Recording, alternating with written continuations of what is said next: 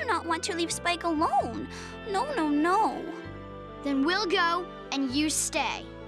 Okay, but please hurry.